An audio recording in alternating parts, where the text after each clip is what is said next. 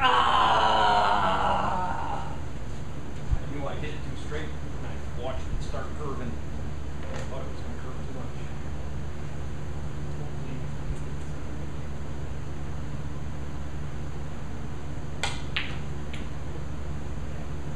Not on purpose, something just will parallel it back. I mean, it's not awful on things, but I mean, Oh, well, I got to play it probably. literally spattering. Close enough, I think it worked. Or would you have to push it?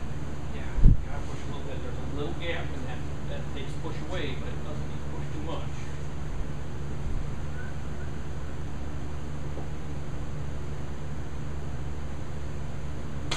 So I gotta make sure I hit half ball on the left side. And do you think it's Big big come in pocket? play. If the pocket? it's not a big pocket, no, Oh, because it's not gonna push that much. If it goes in, it's gonna barely go in on this side of the pocket. You're Watch at it from there. This should 12. be interesting to watch. Yeah, you're at 12 right now. Really slow speed to leave on black, hopefully.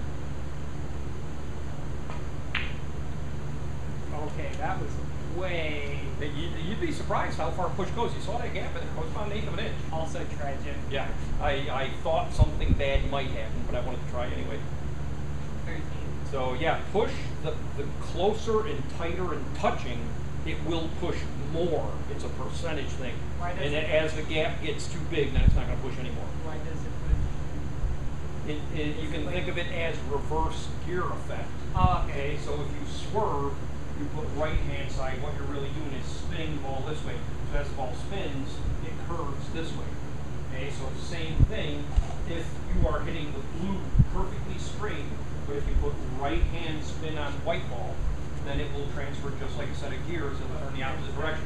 So if you put right hand spin on the white, then the left, the blue ball would curve to the left. So now pushing Is that why my does ball- the same thing, except it doesn't do it through spin, it does it through, kind of like think of a T-bone collision. Say two cars, and you have a T-bone, but instead of a T-bone, it hits, say, the back of the car.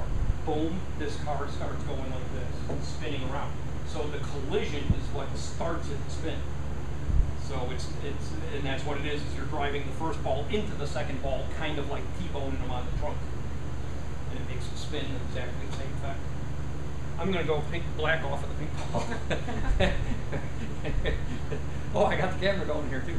So this would be cool if this black goes in. And I just gotta play it stop shot, and it leads me right on the inner red. This might work. I think I got about a 50% chance of making this. If I can make the black not touch that red, it's in the pocket. Oh, darn it. Darn it, that would have been so freaking cool. And I didn't even hit the stop.